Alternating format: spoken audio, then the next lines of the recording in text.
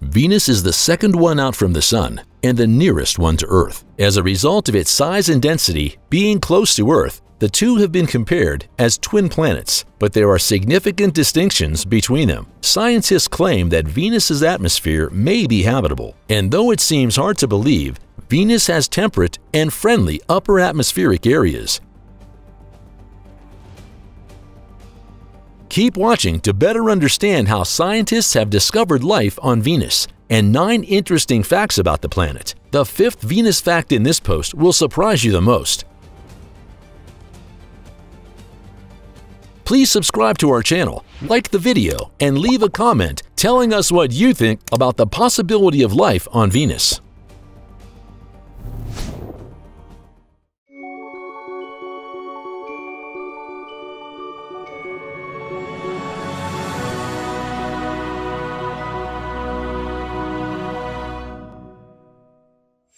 Scientists have discovered life on Venus. Phosphine is an organic waste product. Therefore, finding it in Venus's clouds could be evidence of life on the planet. Venus has similar cloud decks to Earth, but its surface is uninhabitable. Entomologist Jane Greaves led the 2020 Venusian atmospheric phosphine investigation. She started using a penguin to represent where phosphine is in her presentations, creating a meme. She later apologized to the American Astronomical Society, AAS, for misleading people about the penguin notion. She also claimed that they didn't advocate penguins flapping above Venus. Nevertheless, she did hint that there is evidence of phosphine being present in Venus's clouds. In the 2 years following her initial phosphine work gained scientific and popular attention, numerous scientists analyzed it and did their studies. A variety of reactions from the scientific world welcomed phosphine's discovery. Greaves presented fresh phosphine evidence in the Venus clouds at the AAS. JCMT finds phosphine again. Greaves presented findings from her phosphine detection experiment, which included data from 2 telescopes. In 2017, the James Clerk Maxwell telescope, JCMT, in Mauna Kea, Hawaii, viewed Venus. In 2019, the Atacama Large Millimeter Array, ALMA radio telescope system in northern Chile collected data. Greaves believes JCMT again spotted phosphine with a particular telescope science device. This confirms that phosphine has been seen 3 times by 2 separate groups using separate sets of telescopes. NASA's Sophia telescope found phosphine again. Sophia searched Venus for phosphine before its impending shutdown due to funding shortages. By examining the flight's publicly available data, Greaves may have found phosphine at 3 parts per billion at 65 kilometers, 40 miles or higher, encompassing Venus's tallest clouds. Then why is phosphine so difficult to detect? Venus is too bright to detect phosphine. Initial phosphine discoveries were temporarily halted. The data had to be recalibrated because the ALMA telescope is not used to peering at such bright objects. The signal must be processed to reduce Doppler effects induced by Venus and Earth's relative motion. Researchers must validate the phosphine signal following the comprehensive data analysis. Greaves uses a Fourier transform to streamline calculating the data from her observations. The method would eliminate user biases and simplify her task. A potential issue is that sulfur dioxide signals are similar to phosphine signals. Greaves and her team examined the data and concluded that sulfur dioxide could boost the intensity of a phosphine pulse, but only slightly. Venus exploration.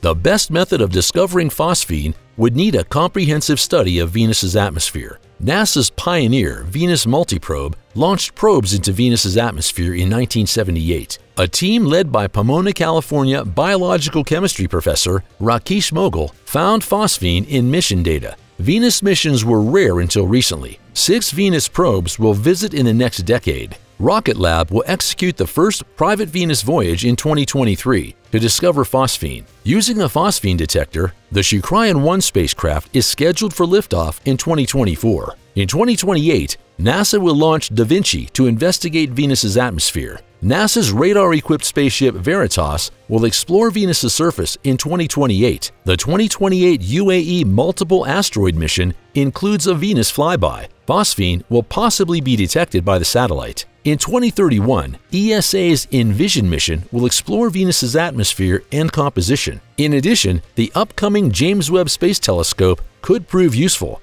JWST must keep its back to Venus and the inner solar system to prevent overheating. The JWST may find phosphine gas in the universe. According to a study, the observatory must stare at a distant globe for tens of hours while looking for phosphine. JWST might also check for water and methane, doubling the number of biosignatures it could detect. Here are the top 9 facts concerning the planet Venus.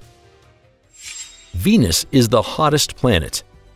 Despite Mercury's proximity to the Sun, Venus is the hottest planet. Venus's thick atmosphere causes a massive greenhouse effect that warms the planet significantly. Due to its thick clouds, Venus absorbs less sunlight than Earth, despite being closer to the Sun. Nonetheless, enough sunshine reaches the surface and the atmosphere. Some sun rays are taken in and then released as infrared heat. Here on planet Earth, infrared rays are reflected into space. Venus's temperature rises because its thick carbon dioxide clouds absorb and then emit infrared light. Venus spins clockwise on its axis.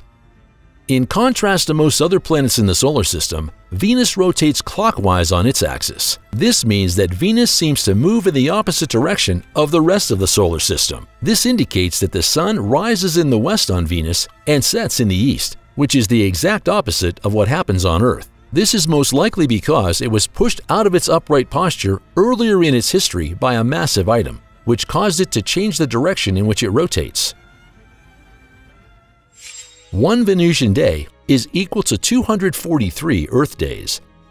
A full rotation of Venus's axis takes 243 Earth days. As a result, one day on Venus is comparable to 243 Earth days, making it the planet with the longest rotation period in the solar system. This is because the planet rotates on its axis extremely slowly, that it goes around the Sun faster than it spins. With around 4.05 miles per hour, or 6.2 kilometers per hour, Venus has the solar system's slowest rotational speed of any other planet. In contrast, the Earth spins at around 1,040.4 miles per hour, or 1,674.4 kilometers per hour. Similarly, a year on Venus lasts 224.7 Earth days, since it takes that long for Venus to orbit the Sun. The length of a day on Venus is greater than a year, which is a strange aspect to consider, right?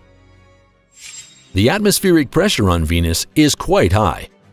One of the many reasons why strolling Venus would be an intolerable experience is that the surface is subject to extremely high pressures. The atmospheric pressure is nearly 90 times that of the surface of Earth, or about the same as the pressure you'd find at a depth of 0.6 miles, 1 kilometer in the ocean. That indicates that you couldn't stand on it without being crushed. That is, assuming the heat didn't knock you out first. The Soviet Union was the only nation to land on Venus. Mariner 2 was the first NASA space mission to study Venus, but it never got close enough to the planet to enter its atmosphere or touch down on the surface. After its rendezvous with Venus, the spacecraft continued to orbit the Sun. Its closest approach to Venus was 21,607 miles, 34,773 kilometers. The Soviet Union successfully probed Venus's atmosphere with the Venera 4 space mission launched in 1967. With Venera 4, scientists could examine Venus in greater detail and learn how its atmosphere is made up. As a result, it proved that Venus's surface temperature was significantly higher than what Mariner 2 had predicted. Between 1961 and 1984, 10 probes were landed safely on the surface of Venus as part of the Venera program, which Soviet Russia conducted. 13 investigations were launched into the atmosphere of the planet, but due to the hostile environment, the probes only kept in touch with the planet briefly. 2 hours was the longest the probe survived on the planet's surface. Venus cannot support a human-crewed spacecraft like the moon landings. Venus also enabled early space collaboration. Scientists from the USSR and the USA collaborated to examine the data from Venera 4 and Mariner 5. Venus resembles Earth, yet differs greatly. Venus may be Earth's twin in the solar system. The estimated mass of Venus is 4.8675 by 1,024 kilograms, 1.073 times 1,025 pounds. This represents 81.5% of Earth's mass. It has a diameter of 3,760.5 miles, 6,052 kilometers, compared to Earth's 6,378 kilometers or 4,432 miles. Given their sizes and masses, they are made up of similar materials, but they are very different in other aspects. The surface of Venus is about 482 degrees Celsius, 900 degrees Fahrenheit, and the atmospheric carbon dioxide has a pressure 95 times that of Earth's. The clouds it produces are composed of sulfuric acid. The surface of Venus can be best described as an uninhabitable wasteland. Many people's curiosity over Venus is centered on how two comparable planets could be so dissimilar. The Roman goddess of love and beauty inspired the name Venus.